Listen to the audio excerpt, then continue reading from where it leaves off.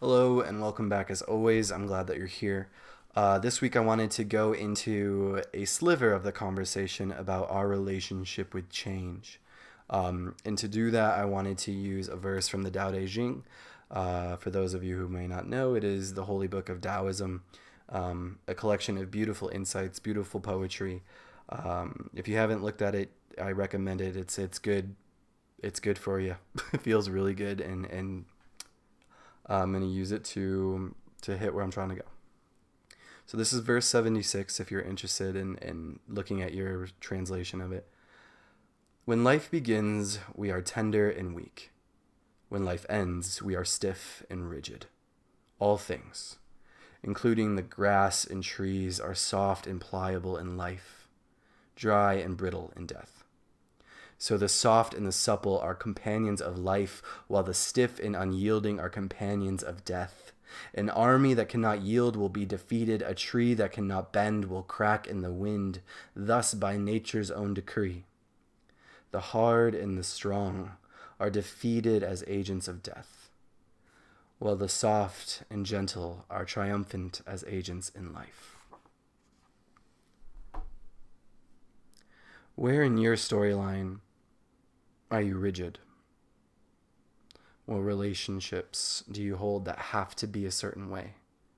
Whether it's a friend or an enemy, in your job, your calling, your relationship with God, your relationship with other races. Where do you have a set idea that you do not want to move? And how often do you notice that gets bumped? How often do you notice that the things you hold on so tightly to, rigid, stiff, are the things that drive you nuts? Because you're always defending it, or you're always pushing for it, or you're always fighting for it. What parts of you, when the winds of change come your way, do you have a freak out about because you don't want them to change? There's a part in this verse that I read that hits home, where it's the old tree will snap under the wind, whereas the one that's alive, the one that when the winds of change blow, bows down to meet them, and has hope and has faith in their confidence and their capabilities that they will eventually rise back up, but needs to let the winds of change, needs to let life, God, grace, movement, truth move them. That they are not stuck in one position, but have the ability to change and grow. It is inherent in every piece of life on this planet that you will move, you will grow, and you will evolve. There is not one part of your physical, mental, or emotional body that stays the same, ever. Let alone your physical reality, let alone the plant life, the animal life, any example of life that you can pull up changes consistently. It grows, it evolves, it releases. It is supple.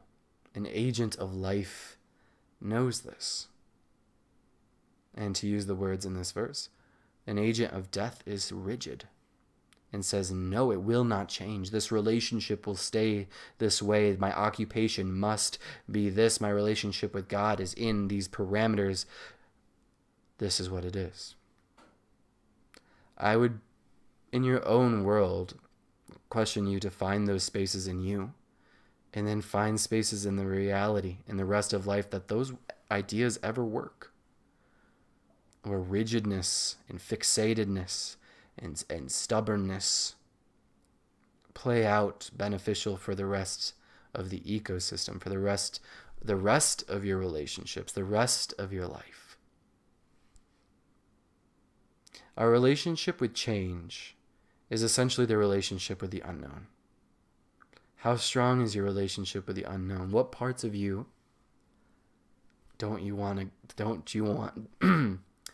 you trust enough to shove into it, or let life nudge into that unknown space? Because it's not always fun or easy. The tree that gets blown by the wind and is bowing down inside, I'm sure, is like, oh my God, I hope I go back up. I might fall down. This might be it. I might be ruined. And sure enough, most times, it will find its way back up.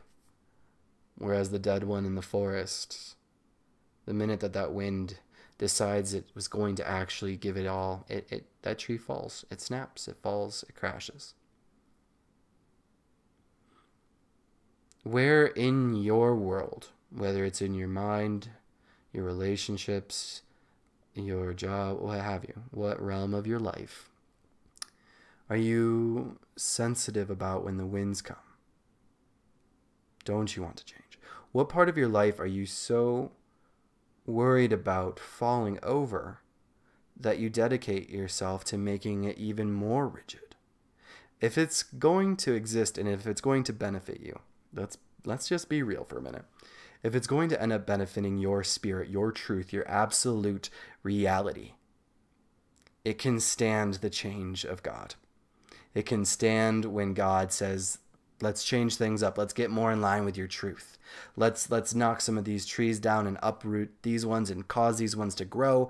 Let's learn forgiveness. Blah, blah, blah. Let's change some stuff up here. Give yourself a new spring. If what you're worried about losing cannot stand that transition, do you really want to keep it around? Would you rather live in the rigid fantasy of what you tell yourself you want, or live in the subtle, supple flexibility of life saying, but this is what you can have? Where do you sit on that train? Where do you sit? Because those winds will come. The truth comes out. And it is always up to us to decide what we do with that. That's the beauty of our free will. That's the X factor in our existence. You live a certain way. You're confronted with a new reality, a new truth, new information. And now you pick your road. Do you rigid down? Do you sturdy up? Do you move in the direction you were going? Or do you intake that new information? That new possibility and integrate it into your reality through we're talking theory. The practice of this is real, and it's not always easy, especially when it's relationships, especially when it's job, especially when it's homing and housing and friendships. When those things change, it's scary. We're creatures of security. We love it. We thrive. We search. We kill for it, a sense of it.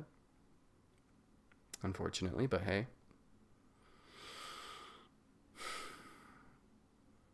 So do you find security in your own rigid ideas of what you think you want? Or are you able to, ever so slightly, put security in the God that is unraveling paths for you? The God that is taking the relationships and changing them. The God that is introducing new truth through a conversation, through a book, through a walk in the park, through a meditation, through a jog. Do you have faith in the source of that information? Faith in the source of that, or do you trust your little human mind so much? I'm the guilty party of both. Let's be honest. All of this is to say, my loves, my friends, when the winds blow and you notice that you're afraid of a tree falling, when you notice things are changing and they matter to you, let yourself surrender and let the wind blow. And know that whatever falls down, you are always able to and will never be left to pick up the pieces by yourself. That's not how this works. That's not how divine relationships work. You'll never be left to pick up all the pieces alone.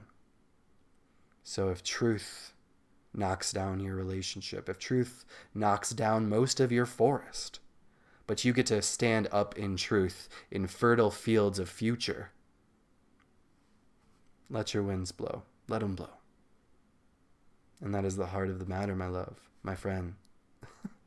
I'm not sure where that started coming out, but there it is. Until next time, as always, thank you for being here. And we'll talk again soon.